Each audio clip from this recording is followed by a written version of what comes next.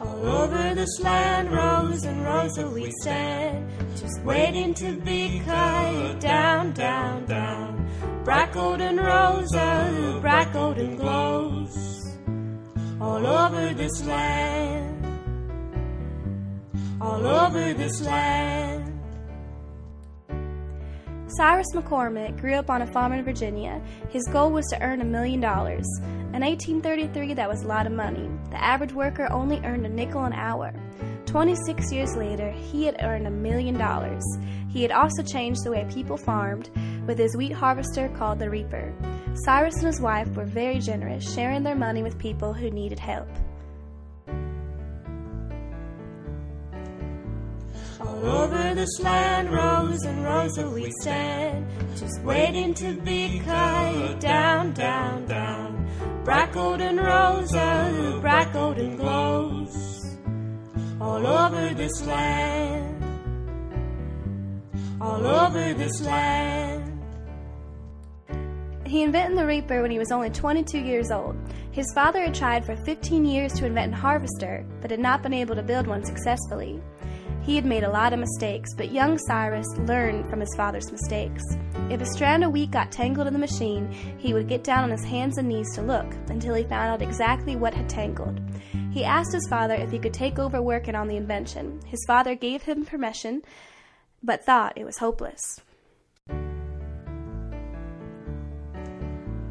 All over this land, rows and rows of we stand, just waiting to be cut down, down, down.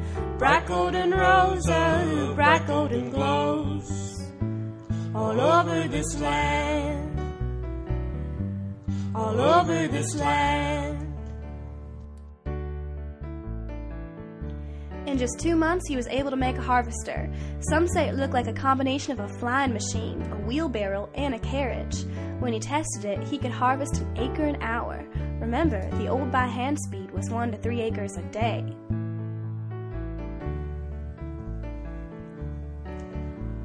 All over this land, rows and rows of we stand, just waiting to be cut down, down, down. Bright golden rosa, bright golden glows, all over this land, all over this land. Cyrus decided he would get some of the successful farmers to test his reaper.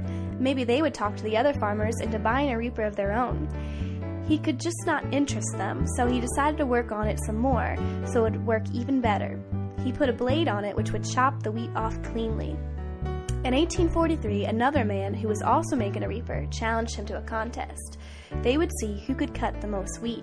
On the day of the contest, it rained. The other man's reaper jammed and wouldn't cut, but McCormick had designed his to cut in damp weather.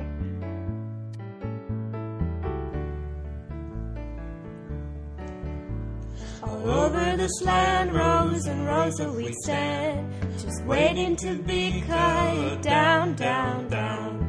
Bright golden rosa, bright golden glows, all over this land, all over this land.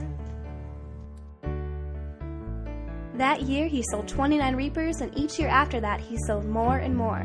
By 1850, he was selling 5,000 reapers a year. His company became the International Harvester Company in 1902. At the time of his death in 1884, enough grain was shipped from Chicago to bake 10 billion loaves of bread a year, thanks to McCormick's invention.